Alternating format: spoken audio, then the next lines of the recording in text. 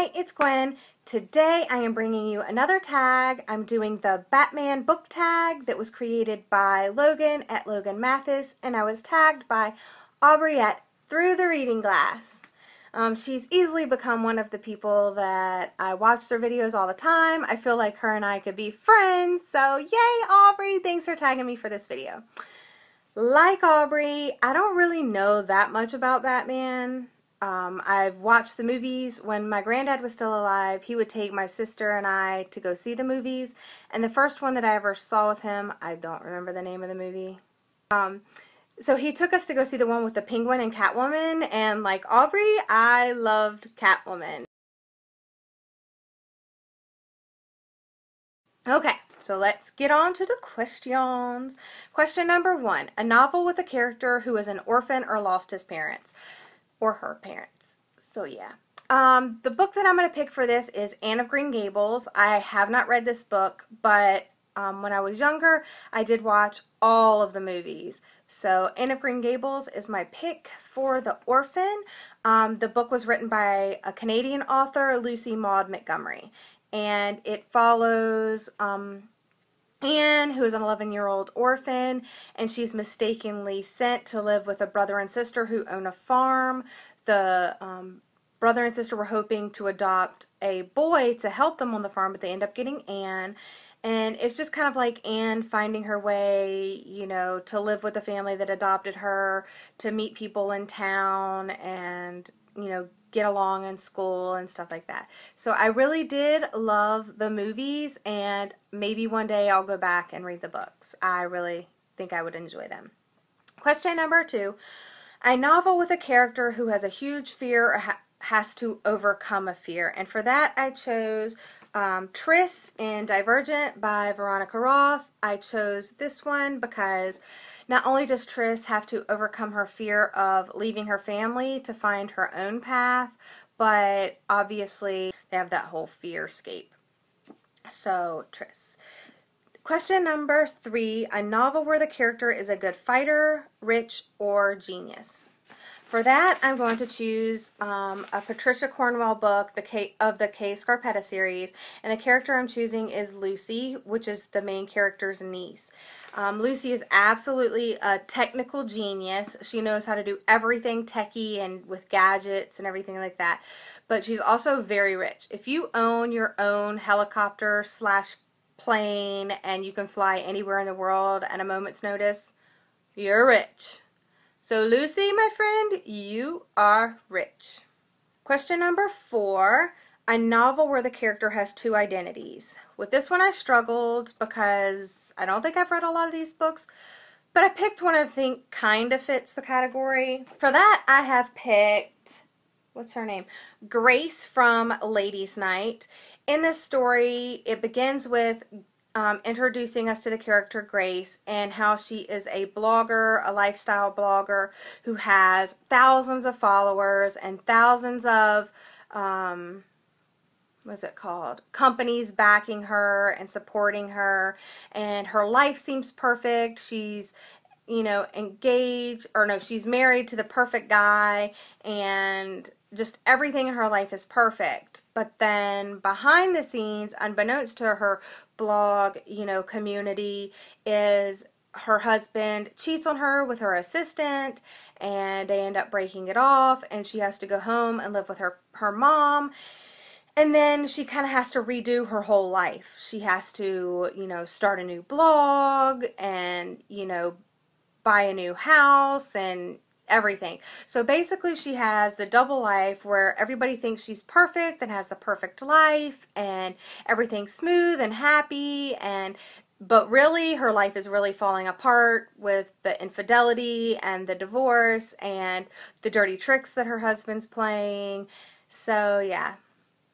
Question number 5 is a novel where the character has a conflict with his or her morals and values. For this one, I obviously chose Katniss from the Hunger Games. Really, I could choose any of the characters, I think, from the Hunger Games series. I specifically chose Katniss because I think we get to know her character obviously a little bit better than some of the other ones. But in this one, she's sent to the Hunger Games, and obviously, basically, I don't think it's anybody's morals and values to go around killing people, but in this book, obviously, she's faced with that. So, Katniss, the Hunger Games series. Question number 6, a novel with a character who can't hold onto a relationship or can't be in one for certain reasons. For that, I could choose either Jen or Cameron from Sweethearts by Sarah Zarr. Jen is in a relationship with another guy when Cameron finally returns to town several years later. And even though they have like a super special connection, which is a little bit deeper than love, she can't seem to figure out, should I dump my boyfriend and just be with Cameron? Is it like that between Cameron and I? And for Cameron, obviously he goes there and Jen is in a relationship with someone else. And then he ends up moving off because he realizes like they can't, I guess he just realized like their relationship is more than love, and that's a little too hard for them to understand at that young of an age. So, question number 7, a novel with a sidekick. For this book, I'm choosing, I don't have a lot of sidekick books, or I haven't read a lot of sidekick books. So for this, I'm going to choose something I'm currently reading, and it's Me, Earl, and the Dying Girl by Jessie Andrews. And in this story, we follow Greg, and I guess his sidekick slash friend is Earl. So yeah. Question number 8, a novel where the character doesn't want to reveal their true identity. I want to choose Attachments by Rainbow Rowell. Another great book by her, in my opinion. And I chose this book because in the story, Lincoln is... I think my dog just bumped the camera. I'm sorry. Tear. Okay, in Attachments, Lincoln is working as... he's hired on by a company to... filter through emails that anybody in the company sends. They're trying to cut back on the spam and the, you know, kind of basically not doing their work. They work at like a newspaper or something like that, and he is one of the people in charge of filtering through the emails, checking the flagged messages, things like that. Well, he ends up kind of falling in love. Well, he does end up falling in love with this girl, Beth. But Beth and her friend Jennifer send personal emails back and forth all the time, and he's reading them, and then Beth kind of asks him, like, she sees him and stuff like that, but she just assumes that he's like works in security, but not like the email security or the computer security or whatever you want to call it. So he hides his identity of who he really is until like towards the end of the book, but I don't want to spoil it. And then if I wanted extra points, which I think I have failed this tag horribly, to be honest, a character who can't get out of a sticky situation, I have no freaking idea. Like I said, this tag is making me realize how few books I actually have. And question number 10, a character who wants to kill someone but can't, and I did pick one for that. Yeah. For that, I have chosen Dorothy Must Die by Danielle Page. I read this book not that long ago, and actually in a few days on my blog I'm posting my review of the book. In this book, Amy Gum gets summoned to Oz, much like Dorothy was, by a tornado, and her mission is to kill Dorothy. She actually has a couple missions here. It says it on the back of the book. It's remove the Tin Woodman's heart, steal the Scarecrow's brain, take the Lion's courage, and then Dorothy must die. Of course, Oz has totally transformed from what you remember from The Wizard of Oz, and it's no longer bright, shiny yellow brick roads.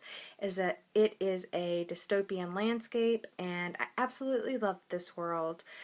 But Amy is there to kill Dorothy, and towards the end of this book, there is a huge battle going on between Amy and Dorothy and all of her henchmen, and in the first novel, at least, she was unable to kill Dorothy.